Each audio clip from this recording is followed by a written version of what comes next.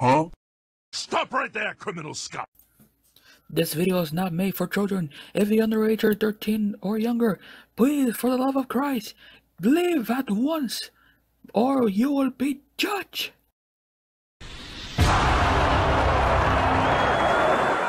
Hey guys, what's up? So today I'm going to be reviewing something very cool from the Unicorn trilogy. So today I'm going to be reviewing is the 2005 Transformers Cybertron Deluxe class Brimstone. Now the only accessory that Brimstone comes with is the Cyber Key Planet with the Jungle Cyber Planet Key. So yeah, so this is the only Energon figure Cybertron figure to review for you guys. But don't worry, I don't know if there's any more. Do I need to fix the back there? Okay, there we go. So yeah. Now before I'm going to continue this video is not made for kids. This is for adults and teenage collectors. So that means if you guys see the underage or 13 and younger, I'm trying to get my pep pack. Sorry about that. If you guys, like I said, if you guys see underage or 13 and younger, please do me a favor, get out, because it's not meant for little kids. This is for adults and teenagers only. But this video is also not a sponsor, but a shout out to, of course, the Retro Exchange, which I'll get the piece of paper out, of course. Oh no. There it is, the Retro Exchange. Yeah, I think my copy is getting wet, so that's not good. And thanks to them, they let me borrow the stuff to let me to review. So that means I get some contents, but no, I'm not monetized yet. So that means more content for me, and that means more views. That means more reviews for you guys. Minus the dislikes and the hate comments that you guys have given me, so I do want to say to screw some of you guys. Anyways, enough about, screw you guys, I'm going home or anything kind of crap. Let's get on with this review. I've been wasting too many time on the intro. Now let's get something out of the way. Here is the Cyber Planet Key that he comes with. The Jungle Planet Key. I want to say the nice detail on this key is pretty cool. Translucent green painted on silver. And he does have a code back right there if you can see it.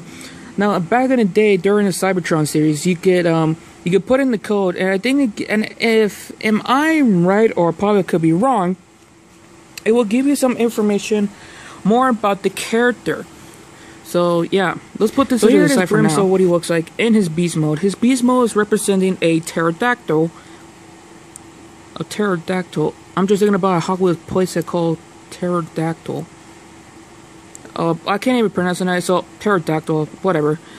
I want to say this mold of this figure is one of the coolest, one of the most badass one as well, but also kind of a bit disappointed with this. And I'll tell you guys in a minute.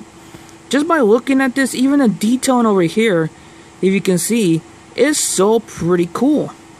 I don't know why he have vents over here. So yeah.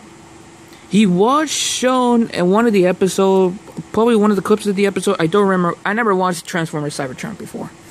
I just only see the clips on YouTube, and god damn it, this looks cool. Now I know some of you guys are gonna say it's like, oh, Transformers Cybertron sucks. I suck. You should go kill yourself. Well, guess what? Screw you. Now we're gonna start off with the problems first. The first problem is, well, trying to balancing Brimstone.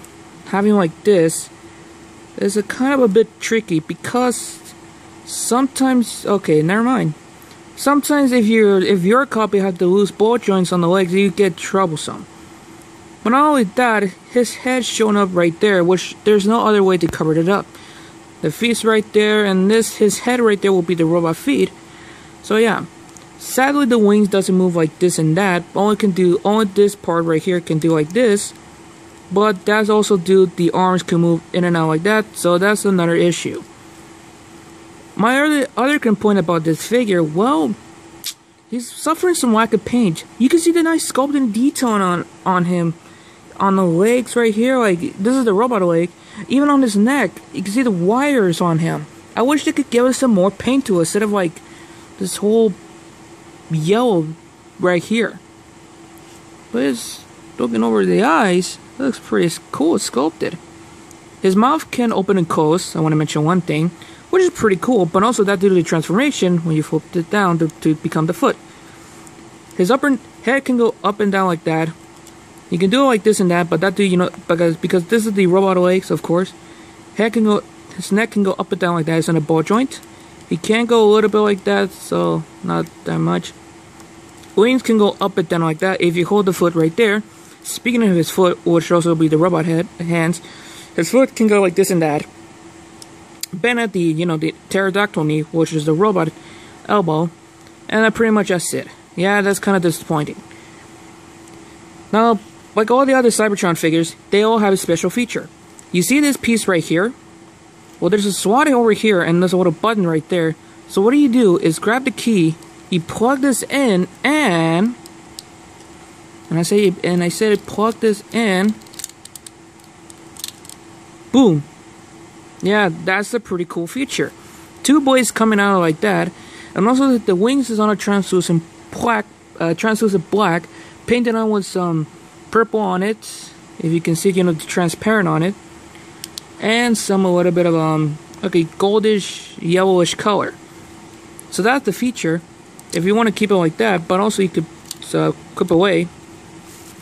So yeah, beast mode looks okay. Just the lack of paint of him. To transform Brimstone into robot mode is easy. Open the mouth, flip this down like that, and close the mouth up like that. Unpeg the legs right there. There's a peg here and a peg hole right down there. Swing it out. Bring this upper body right there. Straighten out the legs. Have them face forwards like that. Make sure that this is facing on the front of the crotch area. Twist it around. Twist the body around 90 degrees like that. And let's see, anything else? Not this, guess that's it. Flip the other leg out. Bring the head out like that. Flip this. Angle the arms, which be the robot hands. Like that. Same thing on the other side. Or just have it down. This doesn't matter. Things you have to have it like that. Bring the arms. There you have Brimstone in his robot mode, and my god, he's cool. And that's a giant long shoulder blade right here. Yeah, it's pretty long. Painting scope to the detail on this figure looks even better in robot mode. I want to mention one thing. Here it is, the nice beautiful head sculpt right here. Here's the head sculpt. The eyes unfortunately are painted and not transparent, so that kind of sucks, but you can see the nice head. The nice sculpting on it, but I wish they could give us some more paint.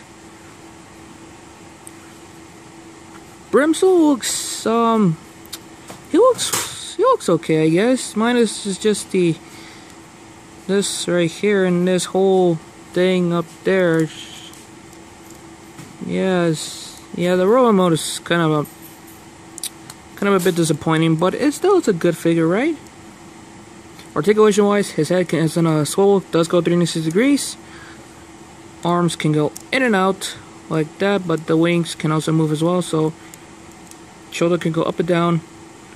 Arms can go 360 degrees. It can move like this and that, or it can go like this. You got a elbow joint right here. Fingers can go like that. He has some thumb articulation, and also you can use with the hands as well. Waist can go 360 degrees, but that do the transformation.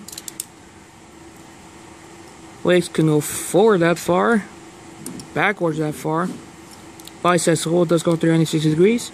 A bend at the knee, and sadly no ankle pivot. So you do get some decent pose, and you do get the feature as well. Plug this in, and there you go. Pretty cool. I want to mention one thing. Alright, I'm going to pause the video. Forgot to mention one thing. Decepticon symbol right there. Anyways, I'm going to pause the video, give him the final pose, and I'll be right back for you guys. Alright? Alright. Overall, Brimstone is one of the coolest figure ever. I like this figure a lot. So unfortunately, this is the only Entered Cybertron review for you guys. But if you guys want to see 2 random videos, go to the information up there and the outro as well. Subscribe to my 2 channels right there. And pretty much that's it. Sorry guys, I have to go right now because it's time to head back to work. So you guys already know the rules. Like, comment, subscribe. And until next time, I'm out.